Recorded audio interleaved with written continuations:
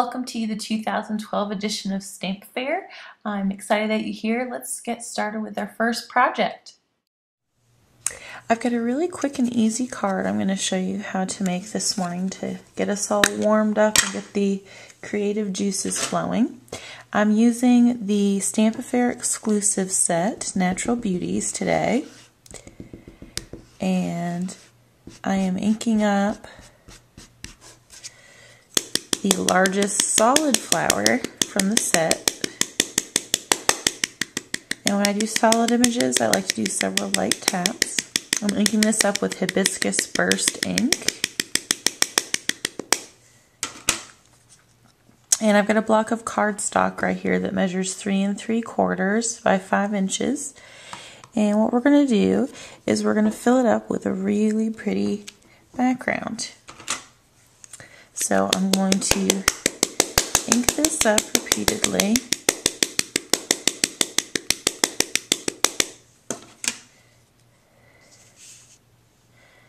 I'm going to put another one right about here. I'm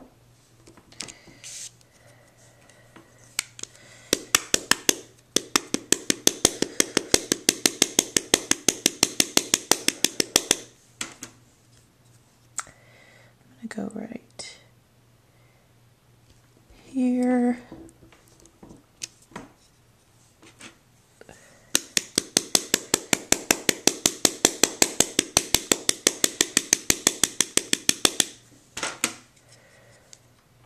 Throw another one in right about here.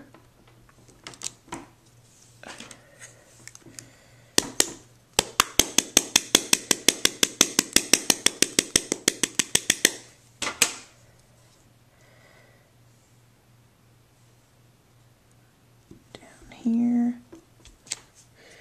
and I think there needs to be just a little bit more right there.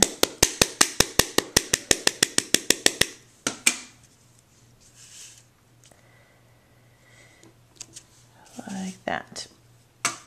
Okay, so that gives me my base to work with. I'm now going to take Raspberry Fizz ink and I'm going to use the detailed layer of the flower. Now here's a little tip. I don't know how well I'm going to be able to illustrate this on video. I'm going to try my best. I've inked this up with Raspberry Fizz. There is one part in the flower where 2 petals do not overlap. And it's quite noticeable when you're looking at this that the petal goes around and ends because there's another petal in front of it, and so on and so forth, and it continues the pattern all the way around. There's one part, one little petal right here where it is behind petals on both sides. If you use that petal as your focus for lining things up, it's very easy to line the lined image over the solid image. So on the solid image, I'm looking for the petal right here that has petals overlapping it from both sides, and I found the same spot on the stamp, and I'm going to line them up and stamp the second layer. And that just adds so much depth to it to get that second layer on there.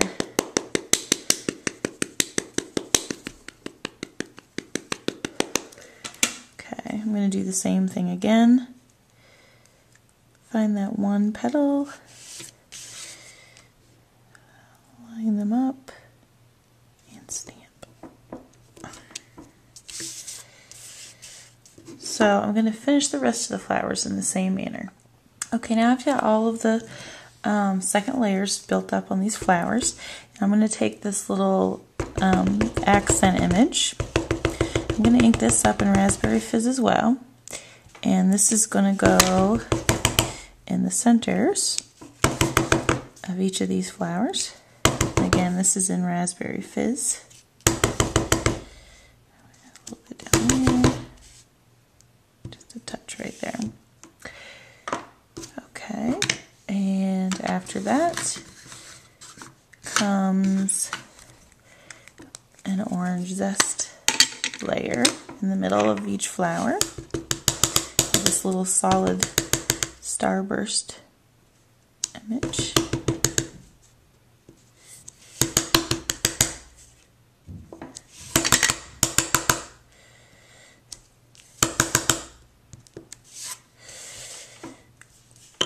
As a final touch to the flowers, I have this little dotted center that I'm inking with terracotta tile ink.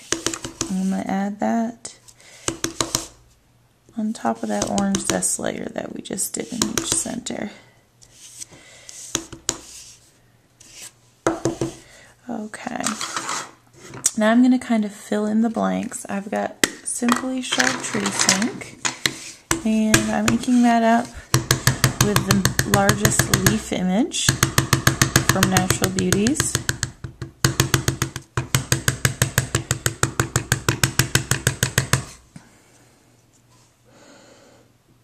Let me see, I kind of just fit it in here and there.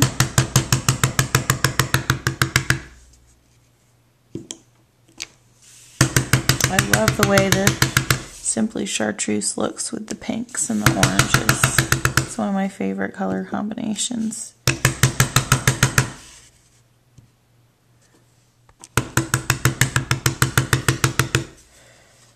Go around the edges, and this look a little bit more finished.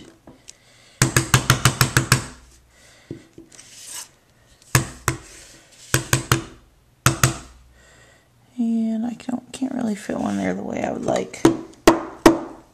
So I'm going to get out, there's a little leaf trio.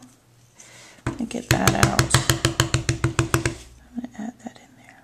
It'll fit nicely. Okay, I'm going to go back in with orange zest.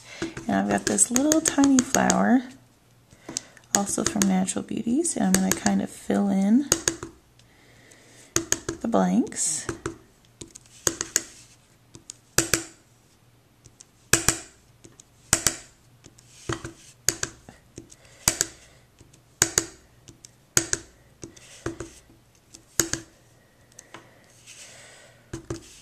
That looks pretty good. Okay, and that is my completed background block.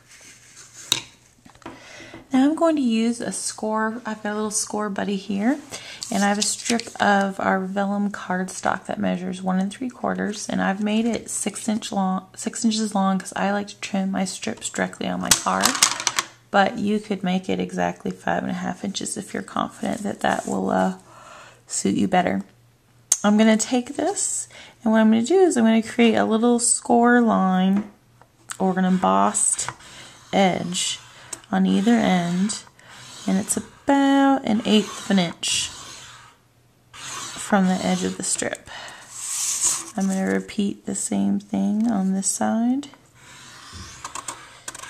I like doing this little accent with vellum strips because it helps me to hide my adhesive. So when I flip it over, you see it's got this nice raised strip on either side of the vellum.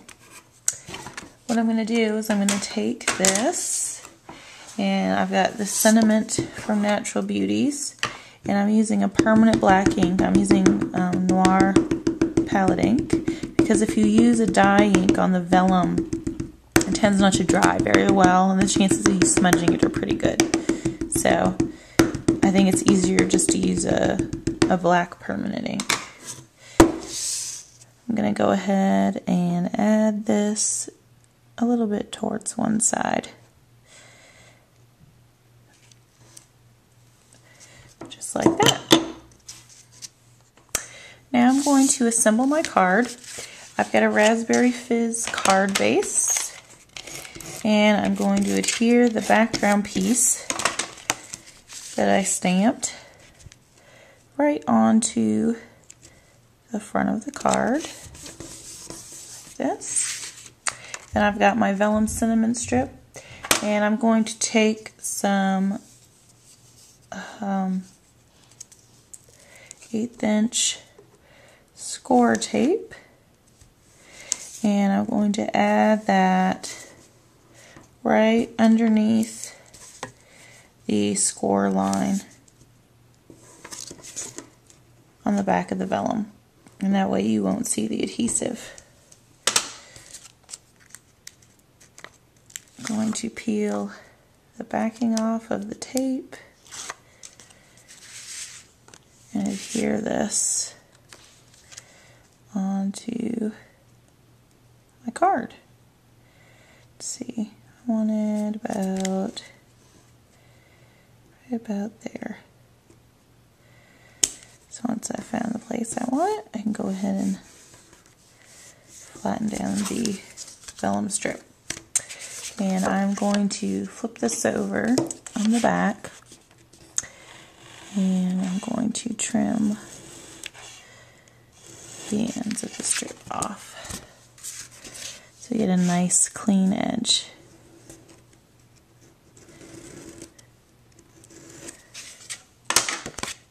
And there's the completed card.